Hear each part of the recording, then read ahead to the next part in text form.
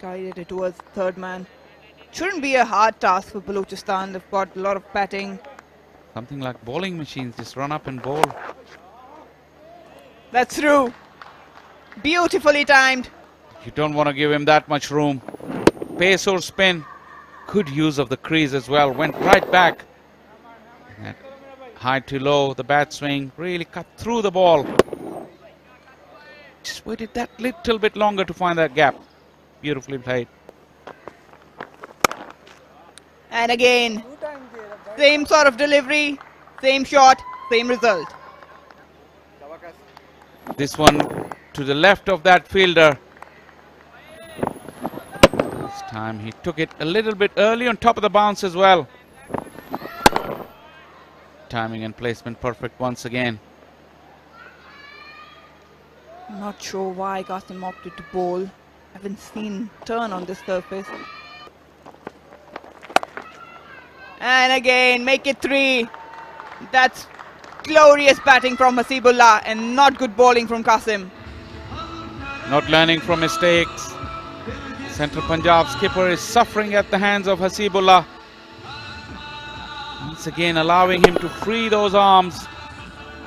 Exactly carbon copy of the previous one. Hat-trick of boundaries. He's really peppered that point boundary. अच्छा cut shot, लेकिन उतनी उम्दा fielding भी, जिनके बारे में कुछ भी कहना वो सूरज को चिराग दिखाने के मुतरादिफ है। और इस शॉट के मुतालिक भी कुछ ऐसा ही है। लाजवाब हिट लगाई मिड विकेट के ऊपर से और जवाबी वार कर दिया नौजवान हसीबुल्लाह ने शोएब मलिक की ऑफ स्पिन पे। या बिल्कुल रेपुटेशन का ख्याल नहीं रखते हुए कि वो शोएब मलिक को फेस कर रहे हैं। अगर उनके स्लॉट में बॉल है तो उन्होंने हिट मारना है। ये बॉल थोड़ा खिंचा हुआ बॉल था, पीछे गिरा हुआ बॉल था, जल्दी बैकफुट पे पहचान लिया था लेंथ को। बॉल तो ज्यादा शिफ्ट नहीं किया, बैकफुट पे नहीं गए।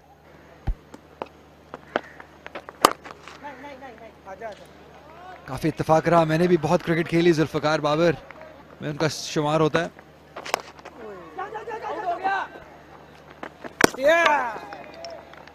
आसानी से असद शफीक पहुंच गए यहाँ पे।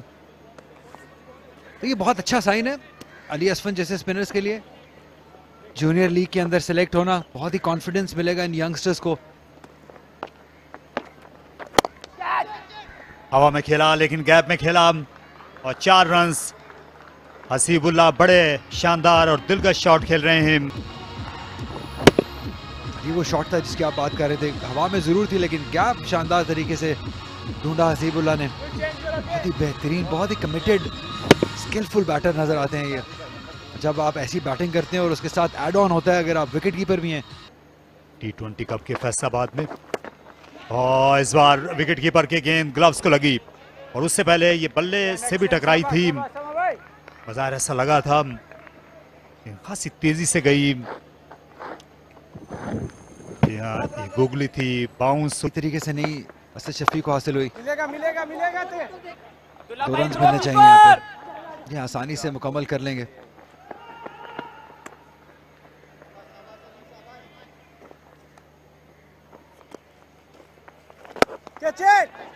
और यहाँ फील्डर कुछ देर के लिए देखते रह गए और गेंद उनसे बाला बाला चली गई।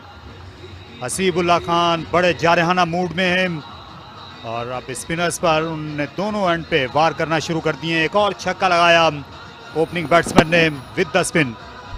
यहाँ स्लॉट में बॉल मिल गया था उनको, थोड़ा हवा जरूर दी थी बॉल को, लेकिन जिस तरह की फॉर्म और टच में हसीबुल्लाह हैं और जितने स्किलफुल टैलेंटेड हैं, ऐसी बॉलों पे मिस आउट नहीं करने वाले हैं। उसका असर उनकी कारकर्दगी पे भी आया है। हसीबुल्लाह के लिए ये हैप्पी हंटिंग ग्राउंड है। यहाँ उन्होंने Balochistan nicely mixing it up. He can really give some control. Down the wicket charge, beautiful shot. The good part about, or the excellent part about that shot is how he's bisected the gap, the two fielders there. He's got the ball perfectly between the two. Have a look at this, he's carved it. His footwork created some room for himself. Always had that gap in mind. Aerial for a moment, but often he hasn't had enough runs to play with. Slight misfield and allows them to come back. That's how sharp you should be. Game awareness. What's happening in the deep with the ball.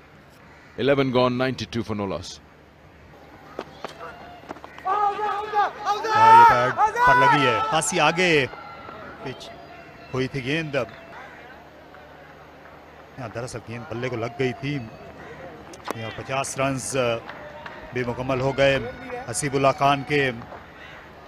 दूसरी 50 इस season की हसीबुल्लाह की। बल्ले से लगा था और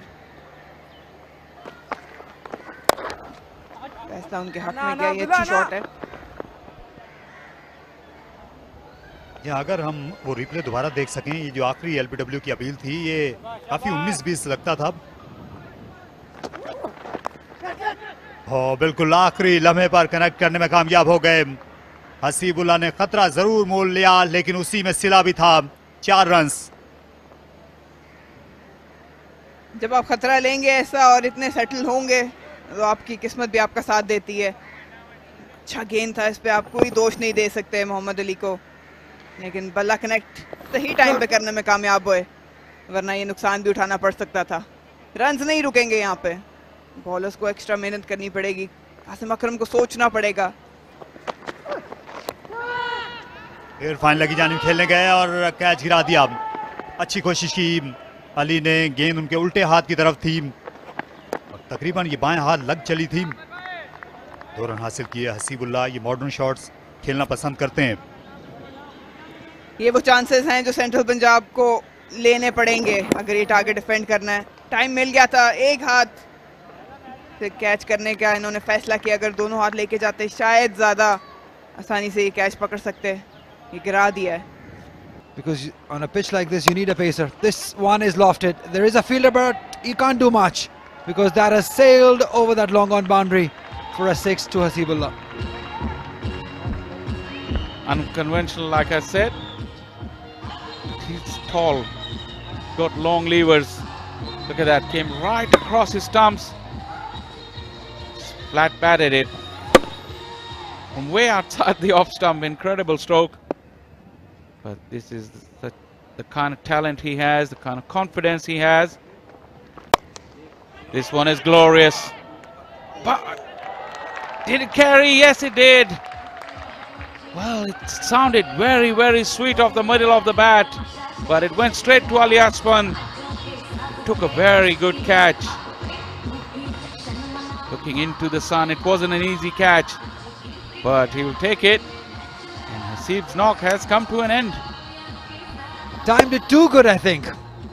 The placement was right in the hands of the fielder. He wanted to go with that extra cover. That's a good catch by young Ali Asfan. In the second attempt, he grabbed it. Well, nevertheless, a fantastic inning. 72 of 53. And we can surely say that this is a match-winning inning. 147 for 2.